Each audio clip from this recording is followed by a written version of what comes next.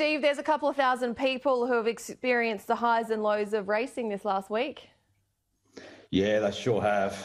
It was a bit of a right hook for everyone, and quite sad, really, for people across the country who were deeply engaged in what was shaping up as a fairy tale story. Yeah, that is racing, but you've got to feel for the breeders, the owners, for the Heathcote stable, and those thousands that were on the bandwagon. Yeah, but where a door closes, a window opens for someone else, and here it is, Eduardo, the talented Rachel King. Interesting. Yeah, I've been amazed with the response around the appointment of Rachel. There's so much positivity around her and the way she's riding and her enthusiasm, and she's on the rise. And I guess it tags in nicely to the story of what micro ownership's about and what miEverest is about. With a couple of thousand people, and Rachel trying to stamp her place on the big time. It fits in nicely. There was a lot of eyes on Classique Legend in the shorts, but that was a solid run by Eduardo, and he really put his name in Everest contention that day, didn't he?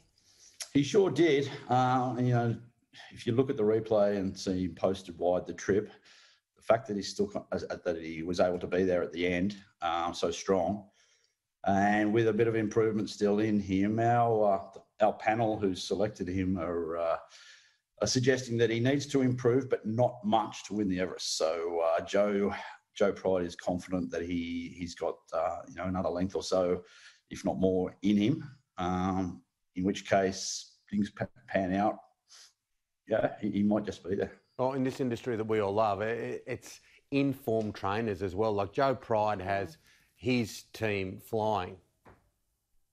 Yeah, he does. He's a sort of trainer that can win these big sprint races. We know that, and the guys, the 2,000 people that are in the miEverest team, they are now receiving updates from Joe. There's been 2 sent out this morning, and you can just sense it in Joe's voice. He's suggesting this horse is a real chance of being there, a real chance of winning the race, and that's part of the excitement now that builds.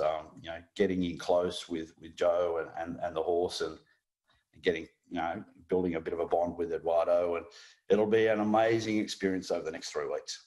Oh, it certainly will. And as you said, Joe, he's been so confident around this horse for so long now, and it's a wonderful story. So my understanding is Eduardo will trial next week, and then it's on to the big one, the world's richest race on turf.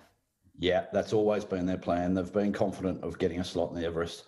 They were never going to run again after the shorts. They were going straight in. They're a pretty astute bunch, the guys. The owners have been wonderful. They've got the full backing of Joe Pride. That's their plan, and we're going to see a bit of a taste of that with the trial, but it'll be on come 3 weeks. All right, we ask everyone for a tip. What have you got for us today? Just a little bit each way, all care, no responsibility. What do you got for us, brother? Well, Tim, if you're taking tips from me, you're in trouble. But the thing I would tip would be just to get involved in this industry. It is a wonderful sport. It's now with the micro ownership movement that we have in place, with the racing league, with the Everest opportunity here, that everyone can play in racing now. It is an amazing sport. Until you own, you don't know how wonderful it can be. Max, he's got a saying he likes to use, that life's for living, and owning a racehorse is part of living. And now it's affordable. The racing league, you can be an owner in 6 really expensive horses for $200. It's until you experience it, it's hard to explain. But that would be my tip to people to get into ownership. Have you ever been in politics? Because that was the most on-point response I've ever been involved with in 30 years of broadcasting. That was just sensational. I'm just trying to avoid me giving tips.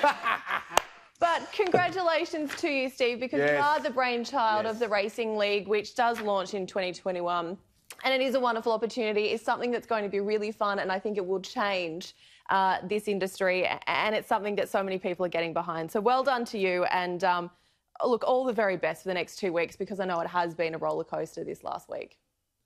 Thanks, guys. Thanks, Tim. Thanks, Julie. And go the Blues in the Racing League. Go the mighty New South Wales. New South Wales. They are selling quickly. Yeah, they are.